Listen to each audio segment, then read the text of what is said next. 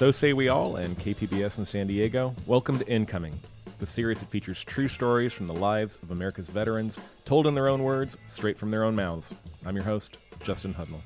Today we're going to be talking with Doug Bradley, author of We Gotta Get Out of This Place, the soundtrack of the Vietnam War. I was very excited to sit down with Doug because when I think of all those Vietnam War movies that influenced my life while I was growing up, I can't not talk about how they also introduced me to the Mamas and the Papas, Hendrix, Creedence Clearwater, the list goes on. And through listening to that music, I was able to experience a sense of connection to baby boomers and better understand how my generation was molded by growing up in the shadows of their experience. And I'm not being hyperbolic when I say that some of the insights Doug dropped on me about music and war and intergenerational conflicts changed my entire perspective on the matter. That's all of the intro I think he needs because the man knows that of which he speaks, so please, without further ado, meet Army veteran and author, Mr. Doug Bradley.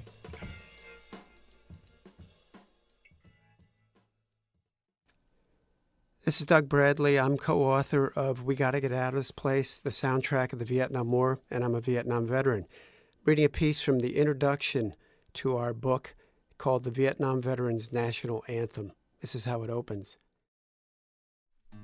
In early February 1968, the CBS Evening News broadcast a segment from Khe Sanh, the outpost in northwest Quang Tri Province, where a U.S. Marine base was under siege by the North Vietnamese Army.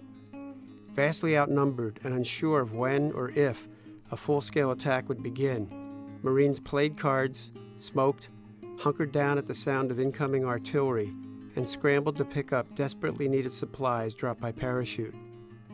A young man from Bravo Company of the 3rd Recon Battalion, dirt, grime, and sweat caving his face, answered the CBS reporter John Lawrence's question, "How do you keep your spirits going?" by saying, "I guess we play cards and sing at night."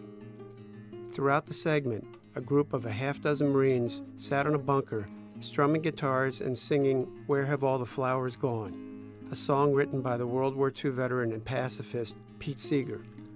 "Where have all the soldiers gone? Long time passing." The segment faded out as the Marines sang the lines, "Where have all the soldiers gone? Gone to graveyards, every one. When will they ever learn? When will they ever learn?" Watching the clip almost half a century later, you can damn near hear the words echo in the thick I-Corps air.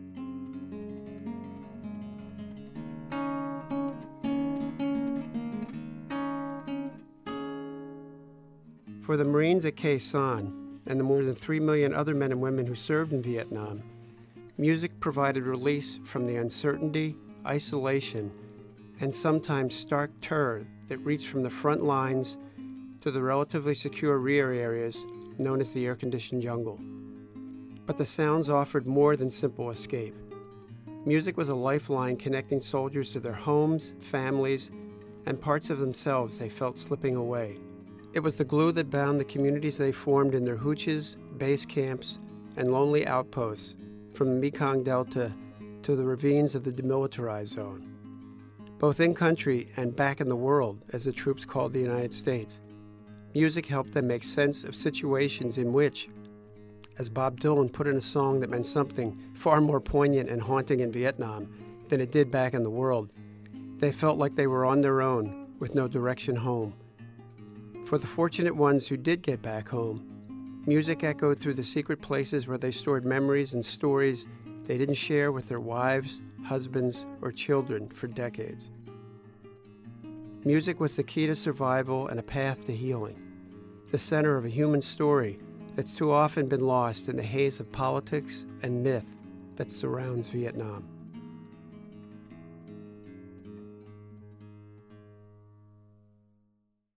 So Doug Bradley, thanks so much for being on Incoming. It's my pleasure. Thanks for having me. Why don't you start us off by talking about your process for collecting the stories that are in We Gotta Get Out of This Place and what motivated you to take on the project? That's a great way to start because the genesis for this was Craig Werner, my co-author, and I. Craig's a professor of Afro-American Studies at the University of Wisconsin-Madison. Does some he's a musical genius. I mean, he knows so much about music, and it's part of the popular culture he brings into the classes that he teaches. And so Craig and I happened to both be at a Christmas party at the Vet Center in Madison. And my kids had his class, and I wanted to thank him for being such a good professor. We started talking, and he had a segment of his course that he focused on the Vietnam War. And he asked me what I thought of the playlist. My kids had given it to me. He put them on CDs in those days. Now they can just do Spotify lists. And I said, well, I was there in 70 and 71. Mine was a little different. The next thing we knew, 6 or 7 Vietnam vets had sort of surrounded us. And they were saying, well, what about this song? And, did anybody ever play that? And did anybody talk about this? And Craig and I, we just met. We exchanged this glance like, boy, there is something powerful going on here. We met a couple months later and had a chat and said, we think there's a book here. So we went back to the 7 or 8 guys that were at the Vet Center Christmas party, started with them and said, and we knew some of these guys, but still, even though some of them that we knew, there were others we didn't know, Vietnam vets weren't comfortable, weren't encouraged to, weren't supported in telling their stories. They didn't talk about Vietnam. They weren't welcomed home. But we would say to guys and women that we interviewed, well, what about a song? Was there a song when you were there or before you went or when you came back home that has sort of stayed with you or sustained you or connected you? And boy, it was like turning on a faucet. Well, and, so from there, my being a Vietnam vet helped to get me into certain networks. Now, remember, the way that survival guilt works, I don't think I'm privy to getting into, the 1st Air Cav or the 1st Division, bulletin boards and listservs. But, somebody we would talk to would validate us. And the next thing you know, the way the networks go is, we'd start hearing from guys around the country. Then we would start make presentations at the Vets Museum in Madison, at LZ Lambeau. They had a welcome home ceremony for Vietnam vets in Wisconsin at the Packer Stadium. Articles started to be written about us because people were both fascinated by the music. It's the best music ever. But then, of course, this whole notion of having stories and memories, music-based memories, that veterans were finally sharing after 40, 45, or 50 years. We knew we couldn't cover all the territory we wanted to cover. We wanted to have a balance of diversity in terms of geography and ethnicity and ranks and branches of service and men and women. But we were able to track down most of that on our own. Sometimes we went to other sources. There's a great archive at Texas Tech. We found some things there. We had a graduate student of Craig's who had interviewed a bunch of women nurses, female nurses who served in Vietnam, and donut dollies. So the combination of some of that, but mostly the networks we got into and the interviews we had and the people we talked to formed the basis for the book. You hit on a question I was going to ask. As a millennial who was the child of baby boomers, I really grew up in that kind of culture of silence where things weren't openly talked about, but music was used as a way to kind of educate and bridge a gap and inform about the war. Having put this collection together, what do you think the mechanism is about music that allows people who otherwise wouldn't talk about conflict and trauma to engage with it? Great question. I think there's a scientific answer that I can't give. We, in the course of doing this, we started reading things like Daniel Levitin's This Is Your Brain on Music and, 6 Songs for the World, some of Oliver Sacks's research.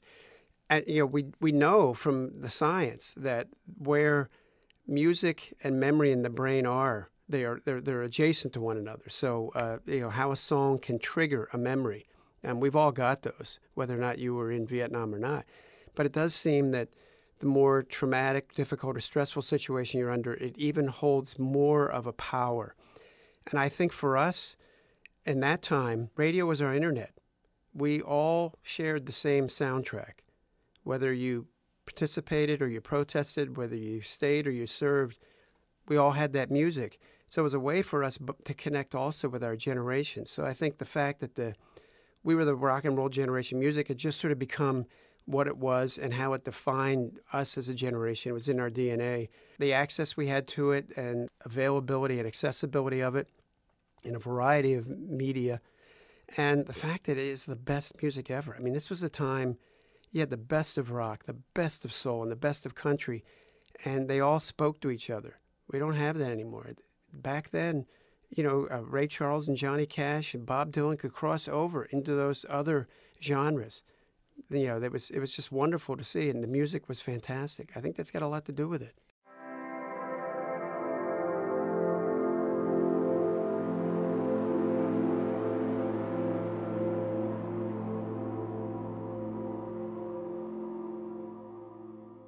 This is Doug Bradley, co-author of We Gotta Get Out of This Place, the soundtrack of the Vietnam War.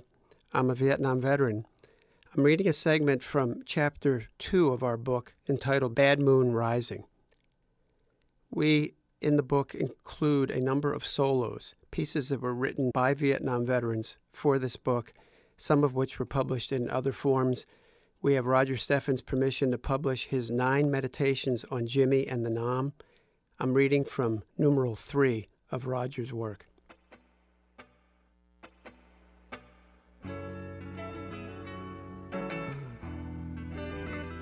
Michael Herr's Dispatches says it all. Vietnam was the first rock and roll war, and Jimmy was its forward scout.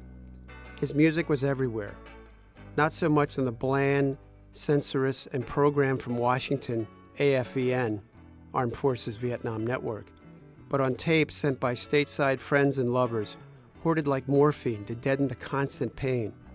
There was the distant machine gun rat-a-tat-tatting at the opening of Waterfall. Will I live tomorrow? Well, I just can't say. It's a shame to waste your time away like this. The casual violence of Hey Joe. Where you going with that gun in your hand? And Joe's answer, no less urgent, that I'm stone free to do what I please. I gotta get away right now. But there was nowhere to run, nowhere to hide. The enemy was everywhere, and sometimes, in a room full of mirrors, we met the enemy, and he was us. Lately, things don't seem the same.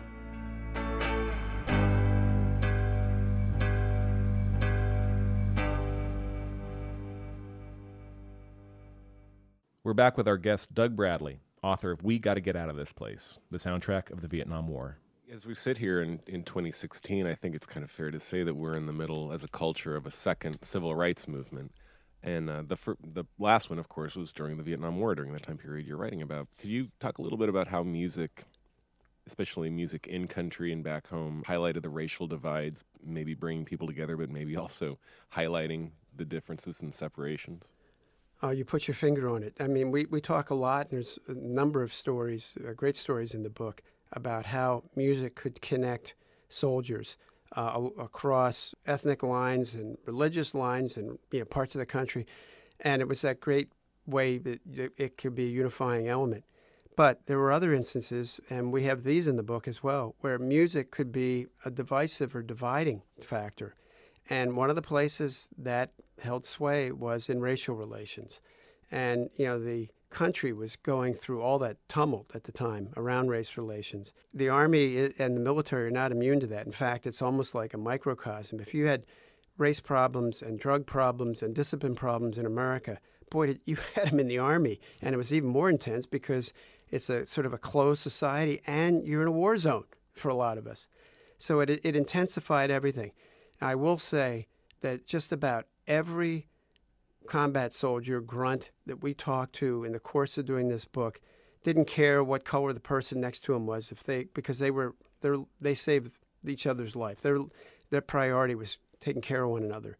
But boy, when you get back in the rear, or you rotate back, and you got a little time to kick off some steam, the jukebox sometimes in the PX or at the camp would become a place where things would explode. And we have plenty of stories in the book about guys who tried to appease that, white guys who tried to get the guys who only wanted to listen to Hank Williams and George Jones to not start a brawl with the black guys who only wanted to hear Sam and Dave and James Brown. So at times, music could and did become a lightning rod. It's just one of those sad parts of what was going on in America. The other thing is guys like James Brown came to Vietnam, and the Johnson administration did not want James Brown going to Vietnam. They were afraid. They had some people, at least not in the military, had a sense of what the racial tension was like, and they thought he would go over and sort of foment kind of revolution. And the great thing was that Brown took a white musician with him, and I think we had some soldiers tell us that by seeing a white guy up on the stage with James Brown, that sort of kind of chilled everybody out and didn't divide them. And of course, James Brown's an incredible entertainer. When he came back, we have an excerpt in the book we were able to use from Chris Oppie because James Brown had died by the time we got around to interviewing him. Brown talks about that trip, how Hubert Humphrey had to intervene to get him there. There was a lot of resistance. We don't want James Brown in Vietnam. He just recorded Say It Loud, I'm black and I'm proud.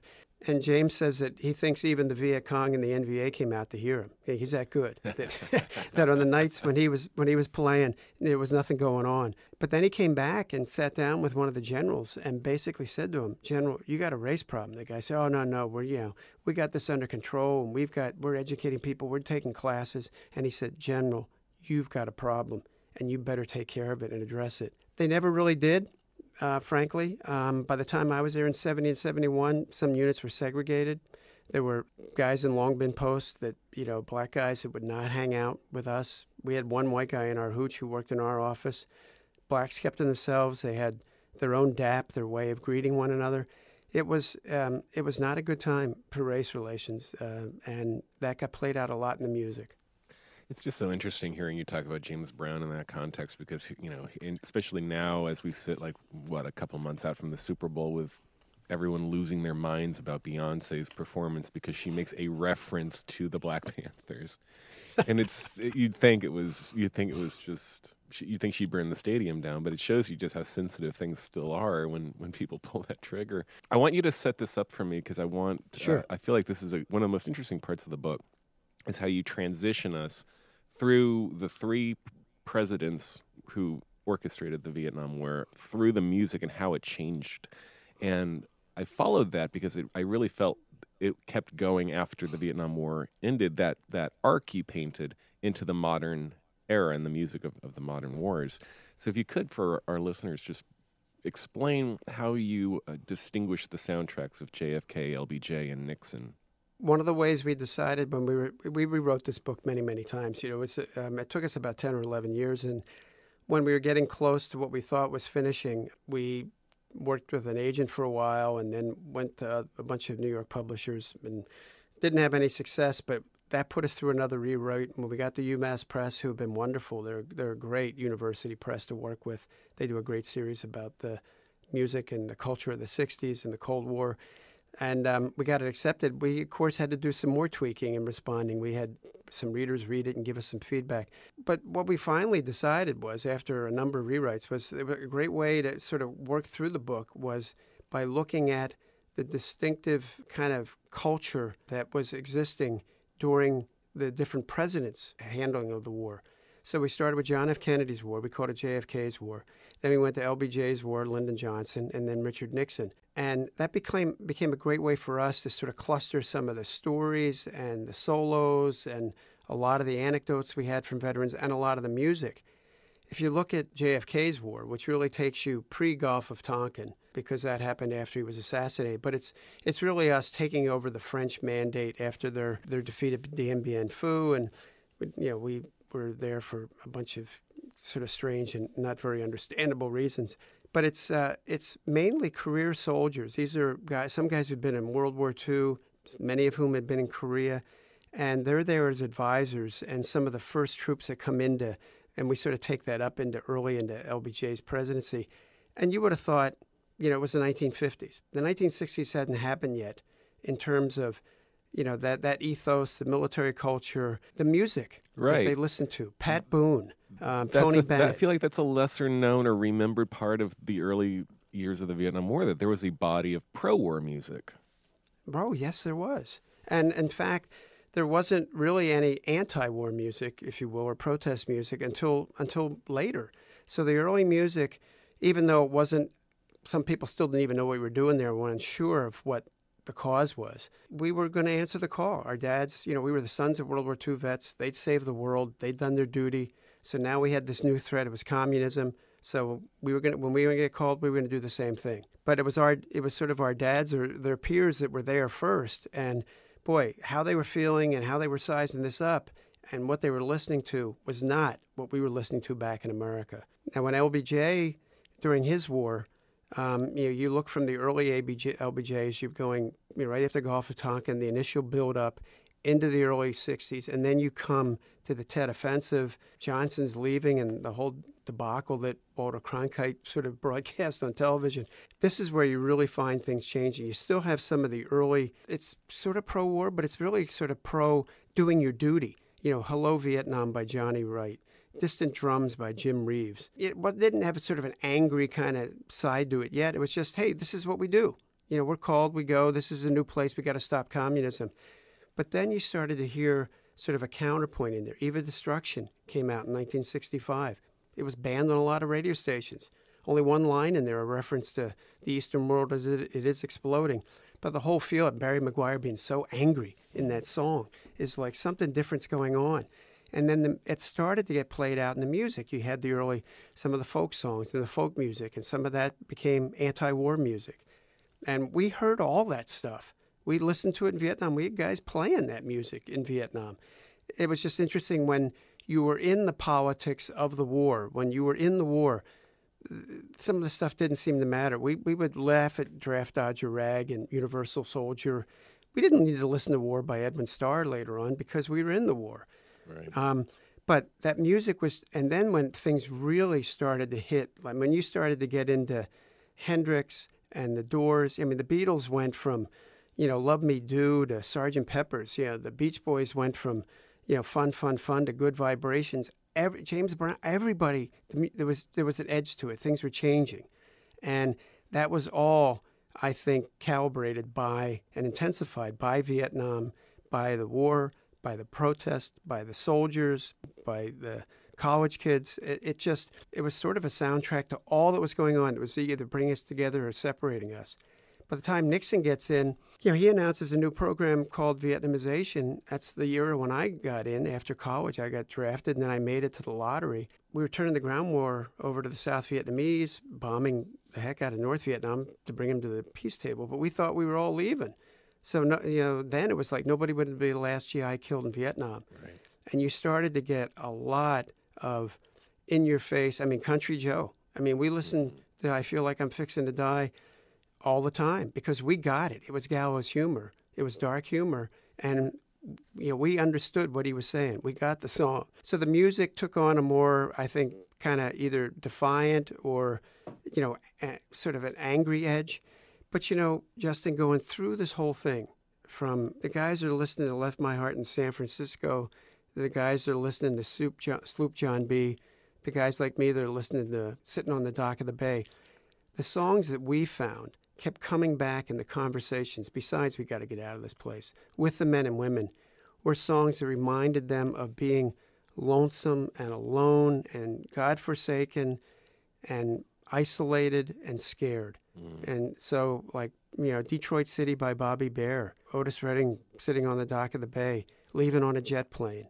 Songs like that would come up over and over and over again because what rooted you and sort of kept you going, besides your buddies, was the fact that you were going to get out and get back, and you needed that person, the loved one. My girl. We had tons of references to My Girl just because that's what kept guys going, was thinking about the girl back home. Right. So even though the music was going through these seismic shifts from JFK to LBJ to Nixon, and so were the soldiers and our attitudes in many ways, the music that sort of comforted them and consoled them, that stayed relatively consistent. This is Doug Bradley, co-author of We Gotta Get Out of This Place, the soundtrack of the Vietnam War. I'm a Vietnam veteran. I'm going to read a section from Chapter 4 of our book, Chain of Fools, subtitled Radios, Guitars, 8-Tracks, and Silence in the Field. We include a number of solo pieces in the book, things written directly or transcribed from interviews we had for this book by Vietnam veterans. And this is my solo leading that chapter.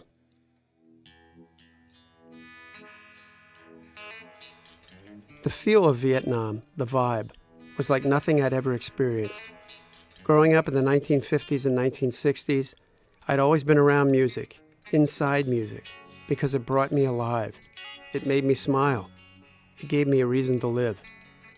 But music in Vietnam was all of that and more.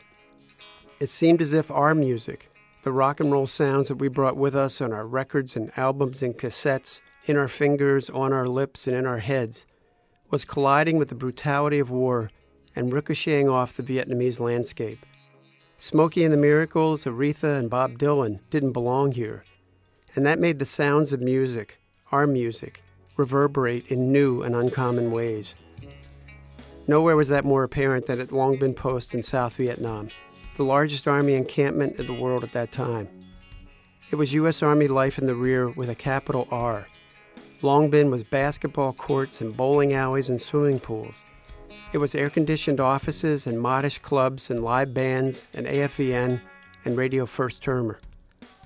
And it was the sound of the hooch, sometimes a melange of sound as a supreme stone love playing on AFVN combined with Rick Roberts' crooning The Impossible Dream from Man of La Mancha against the backdrop of Love the One You're With blaring from Lou Catalano's cassette deck as Rick Smith strummed his guitar to Joni Mitchell's Woodstock.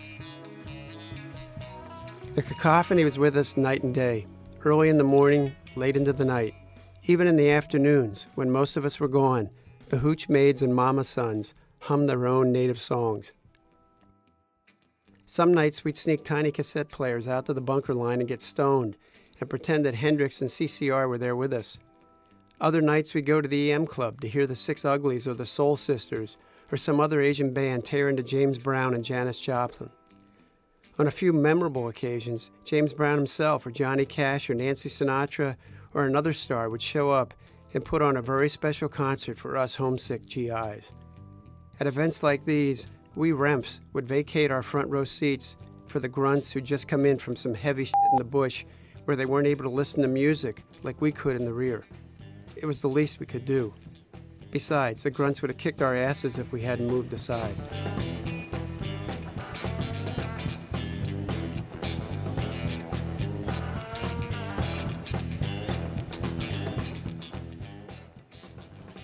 Sometimes in the rear, it seemed like you'd go for hours, weeks, even months, with music always by your side.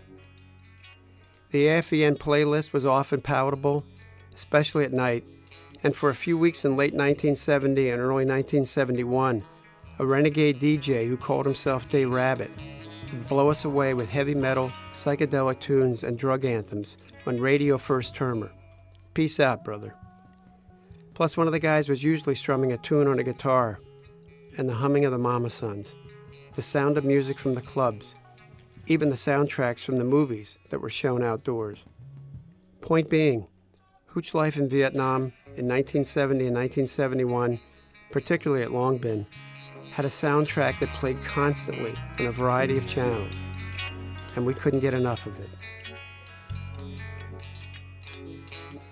The best nights, the quieter ones that lent themselves to reflection, were counterpointed by music.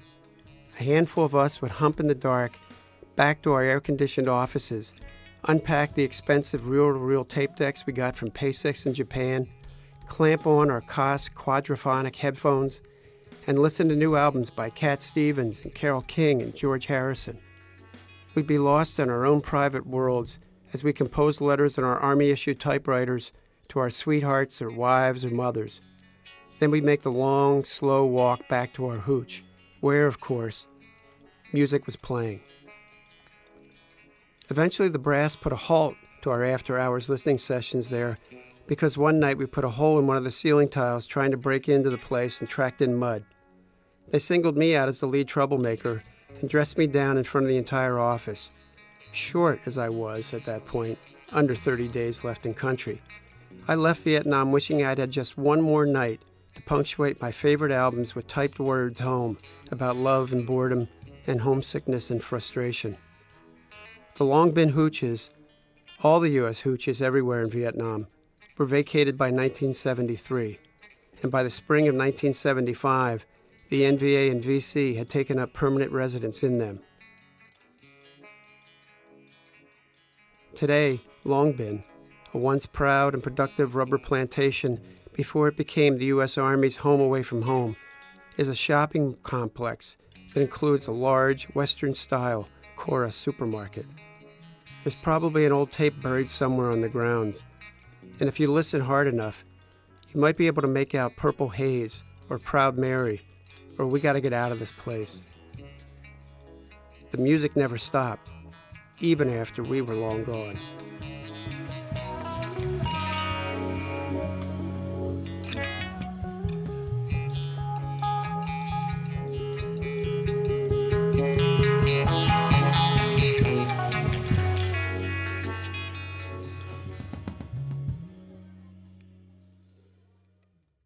We're speaking with author Doug Bradley and talking about the relationship between Vietnam veterans and the music that underscored their war.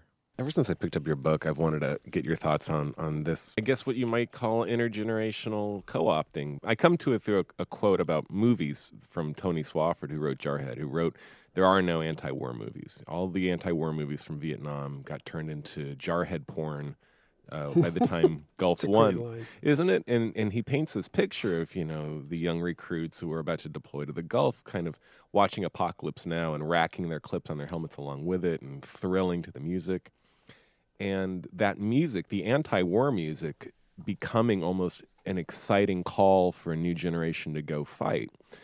What do you attribute that to? With the songs themselves not necessarily being anti-war, but very indicative of the war, like Purple Haze, and being evocative of the smoke grenades calling in Huey's, being turned around and being used as kind of like a ramp up. You're making an excellent point. And if you look at it, Hollywood ignored Vietnam when it was going. It was too incendiary. They didn't want to get near it. Ring Lardner Jr., when he wrote the screenplay for MASH, had it set in Vietnam. Couldn't do that. They had to put it in Korea. Even though it was written about, the original book was about Korea, they thought they could set it in Vietnam. Nope, Hollywood wouldn't touch it. The Ballad of the Green Berets, the song, the book, and the film, John Wayne's film, that was the only movie that was made. So what happened later was you had, because we had sort of co-opted the counterculture after Woodstock, this stuff will sell. So yeah, let's look at people getting high and free love and all that other stuff. It got merchandise, and nobody did that better than Hollywood. And sometimes the way they did that was the soundtrack to the movies, which is not the soundtrack to Vietnam. If you look at, for what it's worth, great song. It comes up a lot, but it comes up for specific memories that soldiers will bring to something, not because Hollywood will put that in every movie about the 60s, especially if there's an anti-war protest. So, you had this folks, in many cases, people that weren't there. I know there were veterans that worked on Apocalypse with Francis, but I just think that it became a way to tell a story evocatively through music. I mean, Apocalypse is about the heart of darkness. I mean, that's as non-Vietnam as anything. Platoon is sort of half right. You can go through all the movies. Good Morning Vietnam, best soundtrack, but still, the plot is ridiculous. Anybody that's in Vietnam will tell you that in terms of the subplot with the South Vietnamese, the Viet Cong kid, and the woman he falls in love with. This is how some of the myths about Vietnam and that era have been created, and even the 60s, frankly. And that's the fact that the music was great. We simplified the story plot. There was a good and bad. The hippies and the protesters were bad. The people that served and, did their duty were good. It was much more complicated than that and much more nuanced. And I think they, in a way to be able to tell that story, they co-opted the music. I think you make a really interesting point, and I kind of am ashamed of myself for not thinking of it in these terms before, but it makes so much sense that when you're sitting in the Highlands, you're going to want to listen to My Girl. You're not going to sit there in the heart of darkness and listen into The End by The Doors. Why would you do that to yourself? What depressed person would do that to themselves? Exactly. Do you feel like the near total lack of anti-war music about the Iraq and Afghanistan conflicts is kind of an indictment of our, as a culture, not paying attention to it, or is it something else that's happened that we don't make music about conflicts as much as we used to? I think there's a lot that's going on. I think there's stuff that's happened to music. I think it's part of what was not addressed during post-Vietnam, especially with Vietnam vets. It's kind of the fact that none of us are connected to it. I mean, we do this wonderful exercise in our class when we had 10 rows of 10 kids when we had 100 students in the class, and realized these are young people that were born in the mid to late 90s. So it could be the Peloponnesian Wars for all they know, but they all know the music. It is amazing how this generation of young people comes in and they know these artists, they know the music. But we ask them, we say, okay, the first 4 rows stand up, and then half of the next 6 rows stand up. That's who was eligible to go to Vietnam. That's who was touched by military service or the draft or the lottery by Vietnam. Okay, now half of the last row stand up. That's how many people are fighting the current wars. And it's a way to represent visually for them the fact, and they're sitting there, they know it, because these are fairly well-to-do kids going to the University of Wisconsin-Madison, very prestigious and elite school. They don't have skin in the game. They're not, and they don't know many people that do.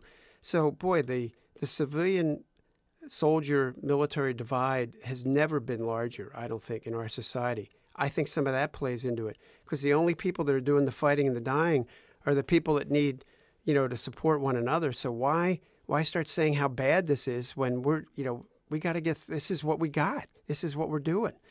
I think the other thing is, I think the music industry, it's become so commercialized. Yeah, that's just not going to play. No executive, no record producer, no promoter is going to sit there and say, oh, yeah, I think that song, and there are some of them out there, I don't know if you've listened to System of a Down. Mm-hmm. They've got a song, BYOB.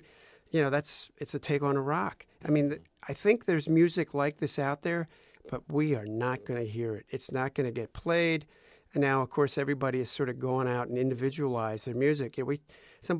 Often people ask us, is there going to be a book like this about Iraq and Afghanistan? We say, no way, because guys put on their headsets and their iTunes and their iPods. They played their own soundtrack. There wasn't a shared soundtrack. That's an interesting distinction, single-serving music. Yep. And the interesting thing is the 2 TAs in our class, one's a black Marine from Brooklyn and the other's a white ex-Marine from Minnesota. They talk about our music, the music of the 60s. They talk about Creedence. They talk about Hendrix. They talk about the Doors as music that they listened to when they were in Iraq and Afghanistan. So it's kind of interesting that music would have that staying power for them, whereas sure they would listen to current stuff, but the person next to them or 5 people away wouldn't be listening to the same soundtrack. Right. And it occurs to me that maybe, as far as the cultural zeitgeist goes, like while a band like the Black Keys may have never written an anti-war song, the fact that they sound like they could be from the 60s and the fact that they got popular during this war might be a kind of tonal callback. I don't know if that's a stretch or a PhD thesis. I don't think it is. I mean, I do think it's worth. I think that'd be worth looking at, but I don't think that's too much of a stretch. I think the prevalence of the music for me, I mean, to be on the darker side, I heard a great story by a DJ from KCRW who used to bartend at a VFW hall, and she said it was full up at 2 p.m. with Vietnam vets who would sit at the bar facing forward and not talking to each other. And they were there to drink. And this one vet would come in and pump 16 quarters in the jukebox. And the song he would play on repeat again and again and again was Sam Stone by John Prine. Oh, my God. Familiar? I know. It's suicide music. There's a hole in Daddy's arm. Where all the money goes. All the money right? goes. And I was listening to that the other day, and I thought, my God, wow. If you changed the arrangement but kept the lyrics exactly the same with the opiate addictions and the overdoses we see killing veterans now, I mean, it's amazing how so little can change. No, you're absolutely right. But boy, I feel for those guys. Right. I wish we could throw something else on the jukebox for them. We got to get out of this place. Might make them smile. I know, right? It works on 2 levels, many levels. With the time we have left, I don't feel like people talk enough about how Vietnam influenced jazz. Can you talk a little bit about that? The musicians that came from the war and were influenced by the war. Sure. One of the nice parts of the book that we realized and that I think really helped some of the guys to heal and get their lives back together was the music that they made themselves. There were a lot of Vietnam vet musicians, again, music that didn't get a lot of play. Of course, Springsteen, people think he was a Vietnam vet. He could have been. His first drummer was killed in Vietnam. A lot of songs about Vietnam, great songs. Billy Joel did a song, and, John Prine. But the vet musicians did some of their own music, and I think some of the most interesting and captivating music was some of the jazz that came out of that era, and jazz that was, frankly, influenced by or played by Vietnam vets. My favorite story of that is by a guy named Billy Bang. His real name was, I think, William Vincent Walker, a black guy from New York who, didn't have any options except to get into the military. Had a horrendous experience in Vietnam, scarred him for life, as it did many, many, many men and women. He came back. He joined a black revolutionary group, and he was given money by them and told to go into a pawn shop and buy a gun. And he went into the pawn shop, and he just looked, and there was a violin on the wall. And he just talks about this amazing experience where he thought the violin was talking to him, was speaking to him, basically saying, buy me. He bought the violin and not the gun, probably saved his life and maybe saved some other lives, and became a jazz violinist. And what he did with his music, any of Billy's songs are fantastic, any of the people he played with. But then after 20 years, when he realized that what he was trying to bury with the music and his life and maybe some of the self-medication was the Vietnam experience. He recorded 2 albums about Vietnam and his experience there. They are unbelievable to listen to, and they, with his jazz violin at the center of it, but also other great musicians, several of whom were Vietnam vets, just the feel of being there. We talk about Hendrix doing that in songs like Machine Gun and how sonically Hendrix was Vietnam.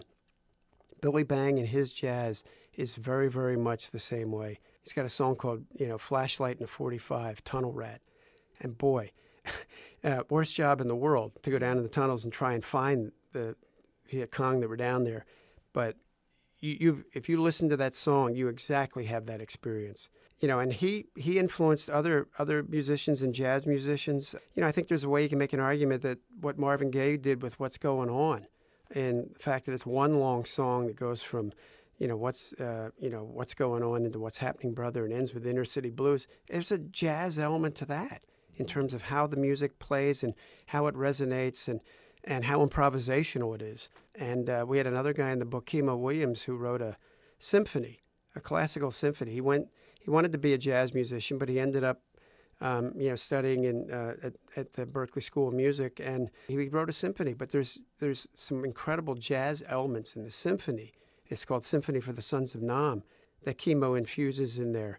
And we have great stories in the book too about jazz that was played in Vietnam, guys who listened to jazz in Vietnam, and Alfredo Vea, who is a Vietnam vet who's written a wonderful book called Gods Go Begging, does wonderful things with jazz. He felt jazz was the way to explain the Vietnam experience, and he does a thing in there with improvisation in his book called Supposin', and it's a bunch of grunts on this hill where we don't need to take it, but they're going to make us try and take it, and we're all going to get killed. This is one of the unfortunate legacies of Vietnam, or the situations, and they're mainly black and Puerto Rican and poor white, working class.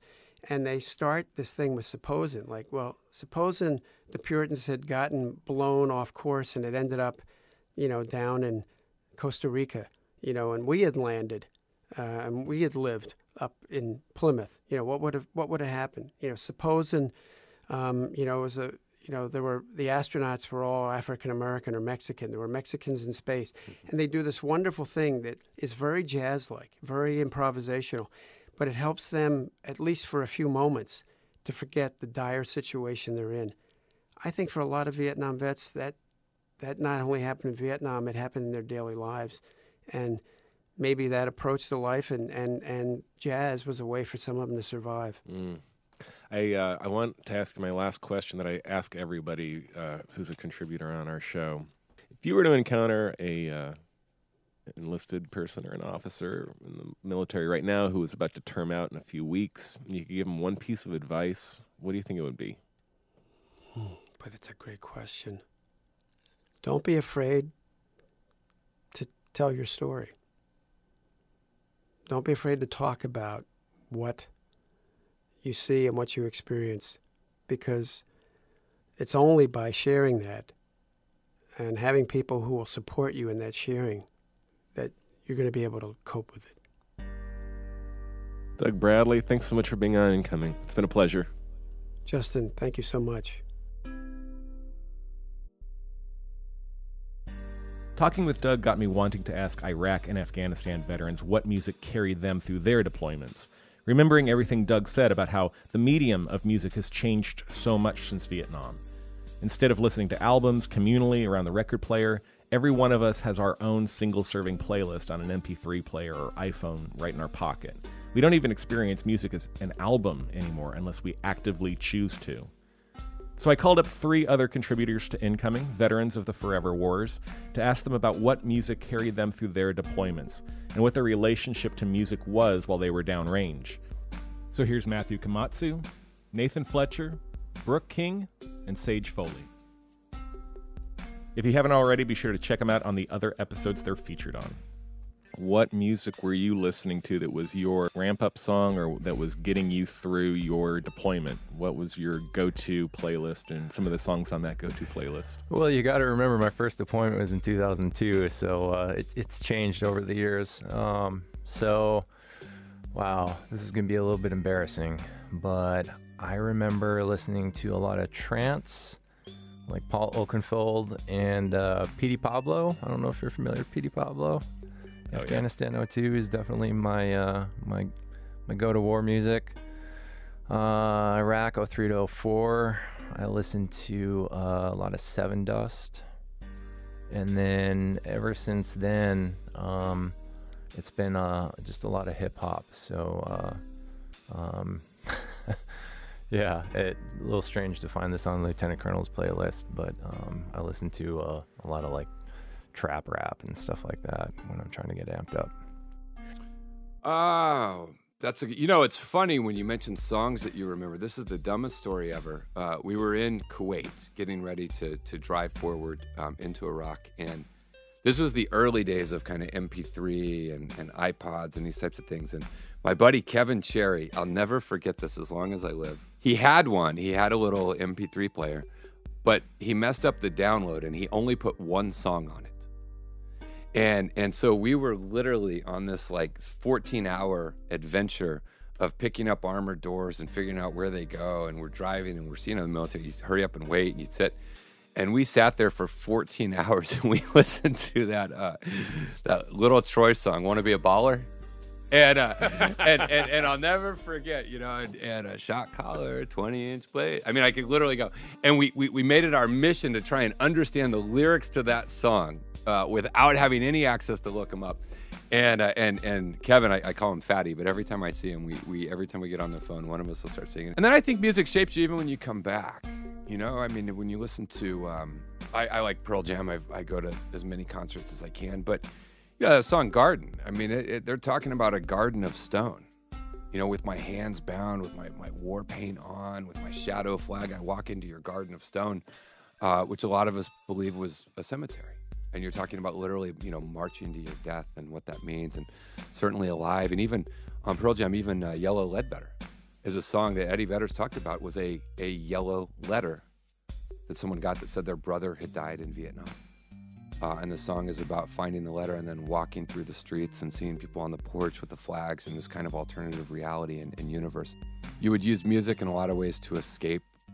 You would use it to be excited, and then you would use it, I think, subliminally to try and provide some comfort and some peace. And it's not just music. I mean, there's a lot of literature that does that. You read, Man's Search for Meaning, you read On Killing, you read a lot of these things. And some of it's while you're there, and then a lot of it's afterwards, where you're trying to make sense of it all. And you're trying to figure out, what did that mean? Why did we do it? It's particularly hard, I think, with Iraq vets when you look at a situation that's objectively worse than it was before you went. And you have these questioning and, why did people die and why did we do this and was it worth it and should we not have done it? Being in Iraq, you couldn't think about like, God, I have a year. I mean, you're getting mortared and IEDs and all, and you think about like, I'm going to survive today. I'm going to fight today. And then when I go to bed, if I go to bed, then I get up the next day and you know what? I'm going to survive today. And I think childhood war, political campaigns are much the same. It's just a consistent theme across the board. And a lot of those music, books, literature, poems, I still think about daily because that never leaves you. Your childhood never leaves you. Your war experience never leaves you. They make you who you are, and you got to figure out how you channel that into a loving, productive, caring, compassionate place because the alternate direction is not good for anybody.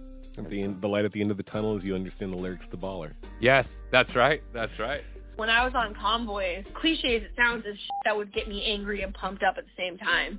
Because I had to go into that mode where you're no longer thinking of human beings and what they do outside of, that element that you're in at that moment, but that person is trying to kill me, and I need to not only protect myself, but the people around me who rely on me. So you kind of have to get in this weird, what I call shutting off the humanity switch. And for me, listening to Slipknot was a really good way, and Marilyn Manson, and it was just one of those reasons. It put me in that weird mindset that you have to be in order to take someone else's life. There are some songs I listened to from my childhood while I was in Iraq to kind of help me remember who I was too. So I grew up, traveling with the Grateful Dead with my dad. So even Led Zeppelin. I would listen to Led Zeppelin too, just kind of remembering that that's what my dad used to listen to. And even my dad introduced me to the Ramones when I was a little kid too. So it's a way to forget where you are, but also remember who you are in terms of, not socially and, politically, but familial as well. There's one song that I still can't listen to this day, and every time I hear it, I'm like, dude, turn that off. Please turn that off. The song Hurt by 9 Inch Nails that Johnny Cash covered. To this day, I still cannot listen to that song. Every single time, I just break down in tears. And there's a mental, block there, because it was one of the songs that I was listening to try and, remember who I was. At the same time, one of my buddies had just committed suicide while in Iraq, and dealing with recovering dead bodies that day, and just all the stuff. And then all of a sudden, I want to say 5 or 6 years later, I'm in the States and I'm hanging out with everyone, and the song comes on, and I'm like, oh, I have to turn it off. Just turn it off. And they wouldn't turn it off. I walked over, I grabbed the radio, and I slammed it on the ground to stop it from playing. That's that one song you can never hear and never listen to again. So you were on the USS Mercy as a surgical technician on a show-face tour to Southeast Asia. That is right. All right. What were your songs that really bring all that back for you, and why? Well, it all started with my ex-wife, who I met in Guam, and she was a surgical tech with me in the hospital. And she was trying to teach me bachata for 6 months, but she was terrible at it, teaching part, that is.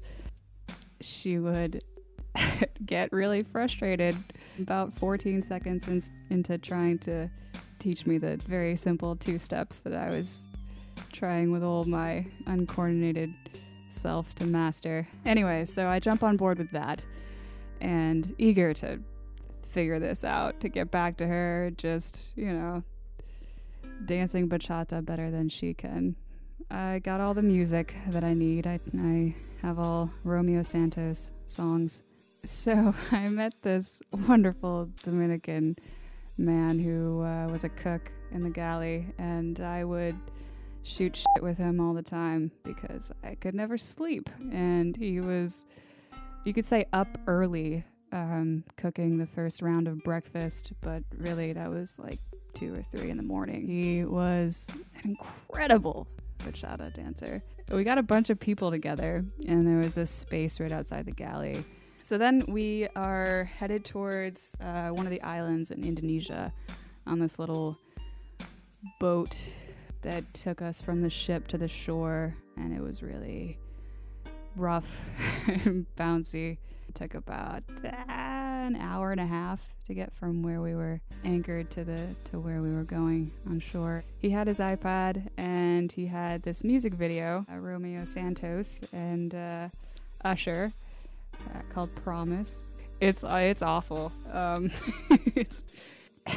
just watched that shit a couple hundred times over there, a couple hundred times back.